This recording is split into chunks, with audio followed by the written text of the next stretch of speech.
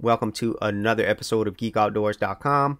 If you are a Linux Mint user and for some reason your entire menu and panel have disappeared because maybe you had a multi-display monitor setup but you only have one of your monitors and it's not seen as the primary monitor, then you're going to need to get into your display settings, which is through your system settings. And so today I'm going to be showing you how to get to your system settings through the command line.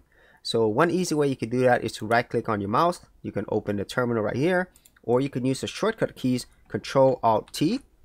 And once you're in here, you put in this command /usr/bin and then /cinnamon settings. And cinnamon is normally the default for Linux Mint, so that's what I'm using. So once you've typed that in, press enter.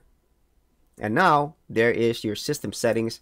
And what you can do is simply open up your display settings and set the proper monitor as the main monitor. And now your menus and everything will return to normal.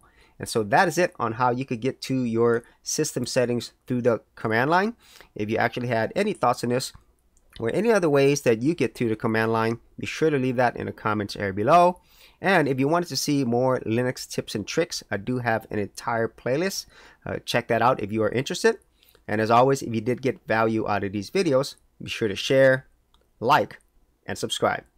Hey geeks, if you are a creative geek like me and you wanted to learn how to create content on YouTube and other places on the internet, then check out my Go Content Creators group where you get access to additional videos and content for all the creative geeks out there. And the best part of it is, all of this is free. Simply head over to the link below, check out my page, and sign up for my Go Content Creators group.